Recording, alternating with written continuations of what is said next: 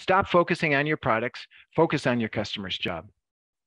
So here's a financial services example. A client came to us and said, we want to improve, we want to innovate our savings and checking accounts. We said, fantastic, we'd love to help you. We're not going to study those. We're going to study the underlying job that those products help customers with. So what is that job that people are trying to get done with checking accounts and savings accounts and a whole host of other products? Well, through our discussions with our clients, we focused on this. We defined the market as consumers managing monthly cash flow. By focusing on this job, we were able to help them innovate their checking accounts, their savings accounts, debit cards, credit cards, short-term loans. How could we do this? Because all of those products are in service of this job. Financial firms, like many other, are incredibly siloed. Shouldn't a financial service provider be expert in this job, in understanding this job at its most granular level? Is anyone in your organization focused on this job? Is there a group of people who say, hey, I'm the product manager, I'm the job manager of manage monthly cash flow? Think of the organizational change that might happen if you were to do this. Don't you think someone should be looking after this job? You'll see why it's so important as I move on through this presentation. So this is a pretty simple theory, right? Focus on your customer's job and bring clarity to the front end of your innovation process. Open up the aperture. Look at what the bigger job actually is. It's not your product, but it's this bigger job. But people have made this simple model overly complicated. Job theory is a simplifying process. It's not a complicating process. It's a simplifying process. So let's make it simple. I've been in this business 20 years. Tony started Strategy over 30 years ago. But over the past 5 years, we've seen a massive increase in companies adopting job theory. We're excited about that, and we know that's the right way to go. Like we said, it's an economic principle. It's this reorientation that gives you all of these benefits. However, when we start to talk to them, something happens. It's clear that they've got a misunderstanding about it, or at worst, they're using it or gaming it to go back to the way they used to think in a product-centric way. Here's an example of what I mean. One of our large financial institutions came to me once and said, hey, we think we help our customers with hundreds of jobs. I kind of smiled, raised my eyebrow. I said, I don't think so. I think it's something more like 6 or 8. I just made that number up, but I knew it was something radically different, and I had to communicate that to them. Well, they thought I was crazy, and the call quickly ended. They came back about 6 months later, and they go, we agree. We think it's 9 jobs. Fantastic. We agree. It's a simplifying process. It's a simplifying model. You see, everything is not a job. If it were, I'd agree with you that the financial services industry or your industry would be incredibly complex, but it's just not that true. It's just not true. So I put this number out there, 6 or 8, and they said 9. And I said, well, what are those? What are those core jobs that a financial institution should be helping their customers with? Now, I'm putting it in context of all of these conversations I've been having with our customers over time. Every conversation I had, they said, we're trying to help our customers achieve financial wellness. I go, that's very interesting. So if I do these things right, I should be able to achieve financial wellness. When I asked my clients, how do you get there? What is financial wellness? Their definitions were not very good. So I said, well, let me think about this. What things must a person do to achieve financial wellness? What I did was I reviewed many of our past projects. I had great conversations with lots of our customers, and I read articles on helping people achieve financial wellness or something, achieve goals. The architecture I'm about to share with you is a result of that thinking. It's not perfect. It's a working model, but I think you're going to see how it takes what could be a very complex view of your market, if you think everything is a job, to something that is much, much simpler. So financial wellness, what is it? Well, it's a destination, isn't it? It's a state of financial security that one can achieve if they're successful in managing their financial life. Well, how do you manage your financial life? What are the things you need to do? Well, I need to develop financial goals and plans. I need to assess I need to know where I am today. I have to manage the inflows and outflows of my income. I need to sequester some and put it away to save and invest to grow wealth. I may extend spending capability via debt to do certain things in my life that I can't do immediately.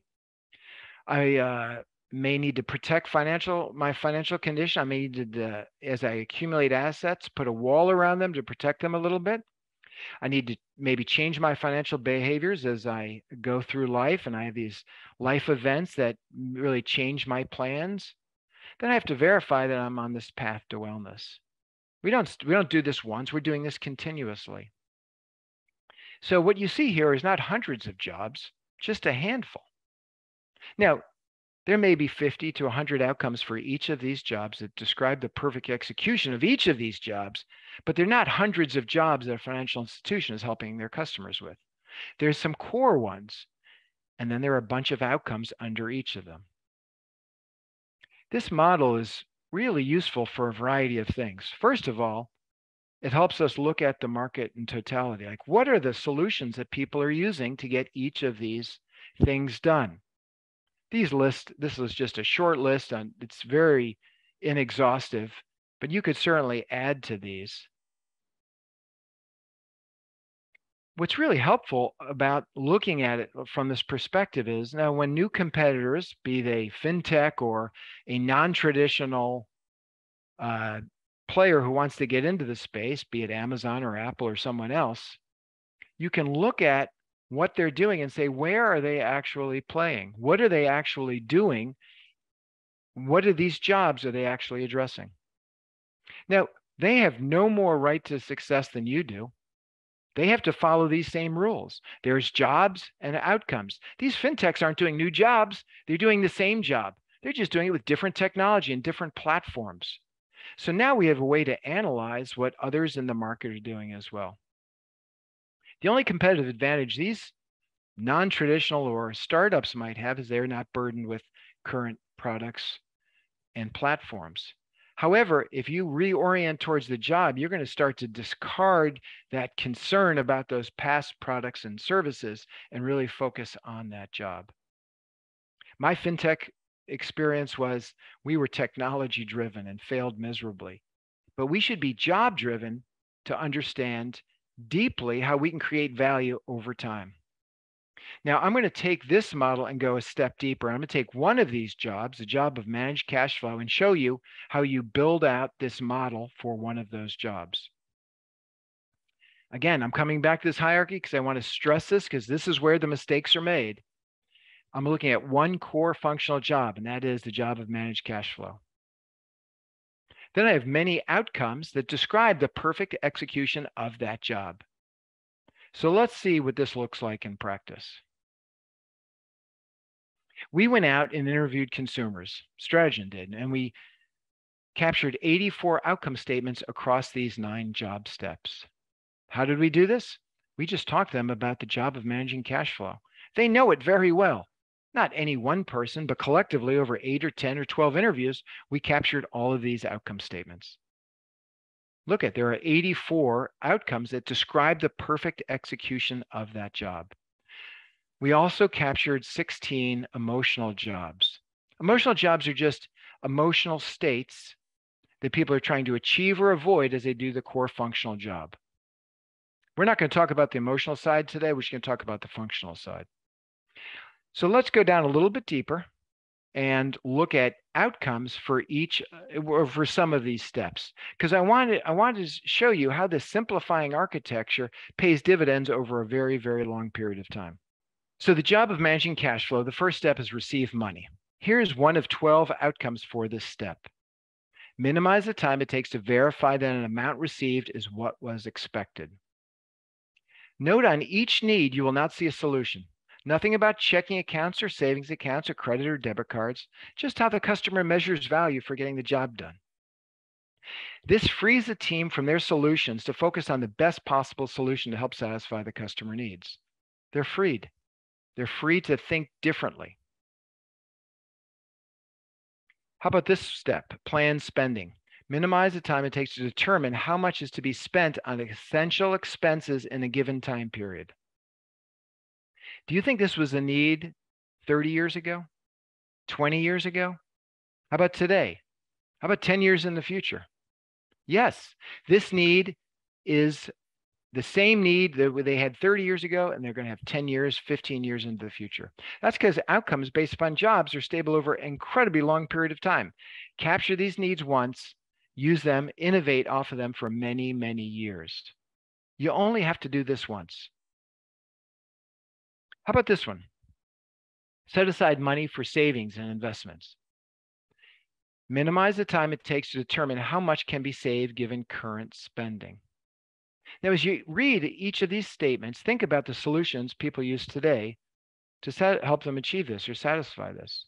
Do they use your products or competitors' products? Do they cobble something together to make this happen? This is a need. It needs to be satisfied. Companies satisfy it in a variety of ways. Fintechs may have a different model for satisfying it, but it's still the same job with the same set of outcomes. They play by the same rules. They just may be using a new technology or a new platform to help you get that done. But if you know the needs and you know which ones are unsatisfied, you know where to go create value, just like they do.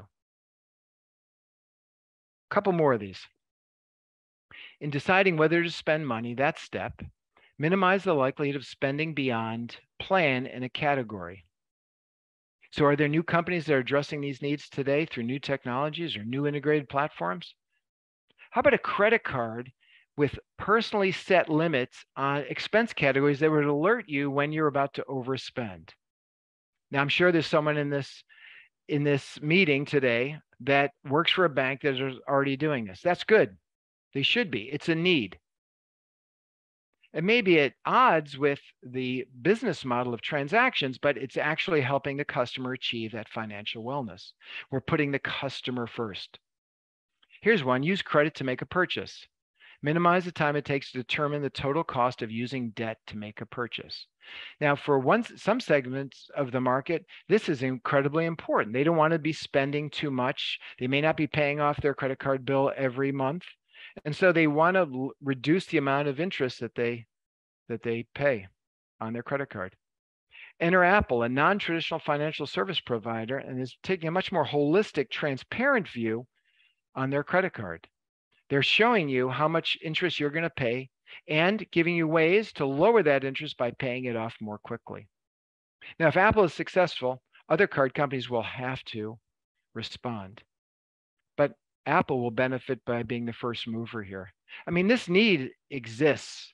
It's how you deliver against it is what differentiates you in the market. Personally, I think there are huge opportunities to innovate in the credit card space. I think you're going to see a lot more of this happening because I think there is a movement towards debt pay down and being more responsible with debt. But just think of all the possibilities when you free yourself from your existing products. I know it's easier said than done, right? But starting from the job and set of outcomes does give you that ability to imagine what the future will look like. We had a medical device company once come to us and say, we want to look at where we're going to be disrupted. We want to look at the needs that might cause for disruption in our marketplace. So we went out, we studied the job, we got all the outcomes, we showed them where the opportunities were, we helped them create a disruptive solution. They never launched it. They just wanted it to be in place in case someone did it. That was very forward thinking on their part. But they could do that because they had these stable long-term needs that describe the perfect execution of that job. And if their solution wasn't doing it along certain dimensions, they knew which ones it wasn't. This is the last example I'll go with today, but I wanted to show you the statement and examples for a reason, to show you that this is happening in the market naturally. So on the make a payment step, minimize the likelihood of suffering a bad consequence due to problems with making a payment. No one wants bad consequences, right? So enter PNC with their low cash mode. Say goodbye to surprise overdraft fees. Good for PNC. This is a solution that helps people say, wait, You're getting low. You have to be careful that you're not going to have any bad consequence of late payment fee based upon your balance. Now, I guarantee you other banks are doing this. I'm just showing you that the market over time will eventually uncover and address those needs. But wouldn't it be better for the organization to know what all those needs are up front? Then you're just constantly working at improving each of those needs. And you're not just doing this quick, new feature here, new feature there. You know where to go create value. But then you might say, Rob, we have 84 needs. We need focus. Where should we focus? Well, this is the easy part. Now that we've captured the needs, we're going to go quantify them. That's all. We're going to go ask, how important is that need to you today? And how well satisfied is it with the solutions that you use? See, while the need is stable over long periods of time, the priorities of those needs will change as new solutions enter the market. So you've got the stable architecture to grow for years and years and years. All you have to do is re-quantify these every 3 to 5 years. And what you do then when you're quantifying is finding those gems, those ones that are very important, but not well satisfied. See, this is what we're doing now. We're providing a very precise model to show you where the market is underserved. Go back to the definition. We're trying to devise solutions that address unmet customer needs. Well, we have to know what they are. We have to know them in totality, and we have to rate them. Now we've measured them. We know where to go create value. By doing this, we've de-risked our innovation process. The front end should be guaranteed success. Everything that we put into product development is going to be something that the market wants or a segment of the market wants. It's just our implementation is our only risk factor there. And that's downstream. The front end, we can almost eradicate the risk of doing something that the market is not going to like. We don't want you to fail fast. We want you to succeed fast. So we're not iterating all this time. We're going to look at the outcomes and know which ones we want to go invest in. But wait, not all customers are alike. So we can't stop there. We're not going to build to the average of the market because customers don't agree on which outcomes are unmet. They struggle in different ways executing the job to be done. So we're not going to segment on demographic or psychographic or attitudinal. We're going to segment on the needs because we're innovating. We're segmenting for the purposes of innovation. So while the attitudinal and the behavioral and the psychographic stuff might be interesting, it's not what we need to segment for the purposes of differentiating in the marketplace. We'll still capture some of that information, but it's not the determinant of where we innovate. So we don't want to innovate to the average because there's no one solution fits all the needs. People have different preferences in how they want to get the job satisfied. So let me use an example from my vacation last week. And John, bear with me. I'm going to do a little backpacking example. In this picture, you're going to see 3 tents. The one on the left is a copper spur 2-man tent. That's my tent. I chose it because I like more room inside. That's all. I like to roll around, and have my gear in there, what have you. It's a little heavier because it's a 2-man tent. The one to the right is a copper spur single-man tent. Nice small footprint, lighter than mine. My colleague, my friend, chose to use that one because it weighs less. The third one, the blue one up in the right corner, is a tent that has no internal frame like the 2 copper spurs. You set it up using trekking poles. It is ultra, ultra light. Now there's positives and negatives to each of these tents, but we all selected different tents based upon our preferences. One tent doesn't satisfy the whole market, nor does one checking account or one credit card, or that's why we have segmentation. So let's go look at what our market might look like. And here is a real example from one of our financial services clients. They have been in this space for 100 years. The space is helping people save for retirement. Now you think after 100 years, the market would be perfectly satisfied, right? That's not the case. Look at this. 25% of the market is incredibly underserved. 48% of the market is appropriately served with some underservedness in that dark gray area. And then 27% is overserved. Now, this is not just their customers, this is the entire market. So a representation of the total market.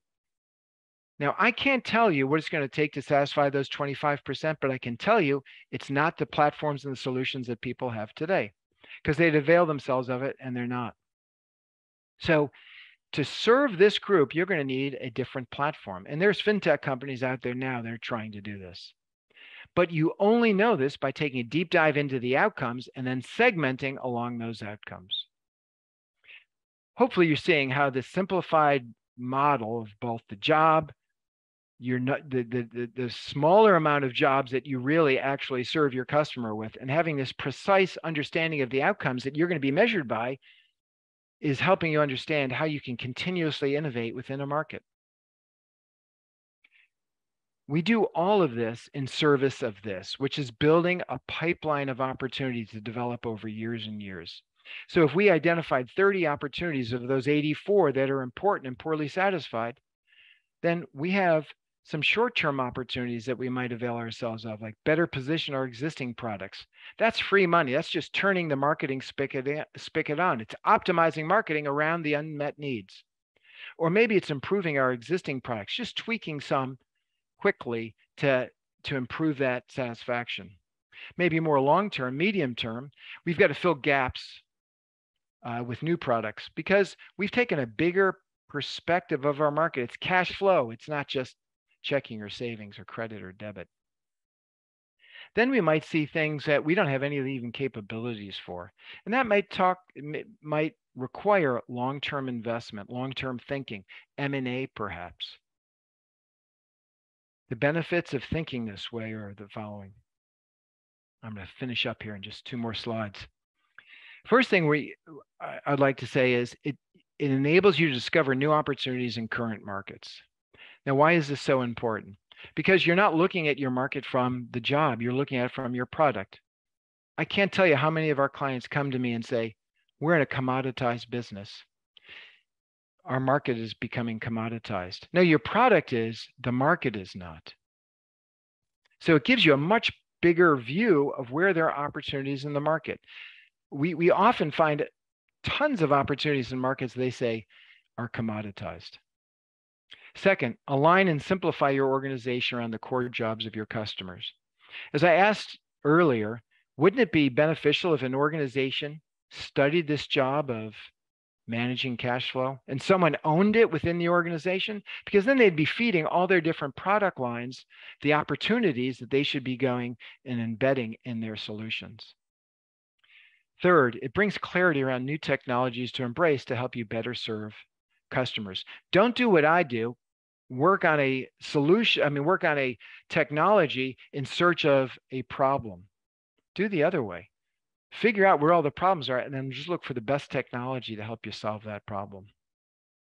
Again, jobs to be done should be a simplifying process, not a complicating process. You don't serve as many jobs as you think you do.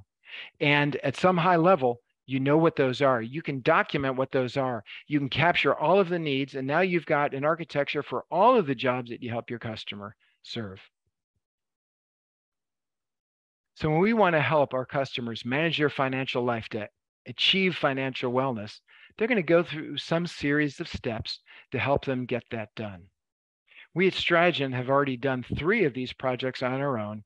And if anyone on this call is interested in learning how you might avail yourselves of the work that we've done in these areas to do a quicker project than one of our bespoke consulting projects, I'd be happy to talk with you about that. I've got my contact information coming up, and feel free to link in with me or send me an email to ask me about those.